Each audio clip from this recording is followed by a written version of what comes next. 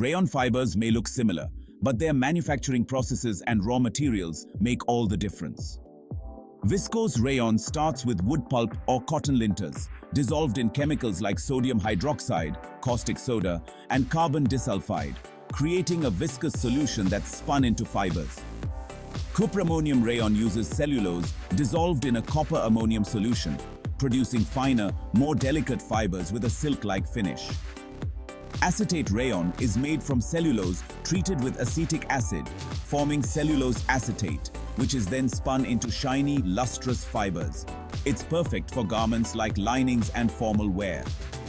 Modal is processed from beech tree pulp using sodium hydroxide to dissolve the cellulose.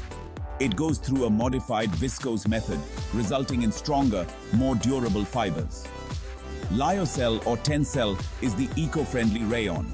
It's made from wood pulp dissolved in N-methylmorpholine N-oxide, NMMO, a non-toxic solvent in a closed-loop process where over 99% of the solvent is recycled.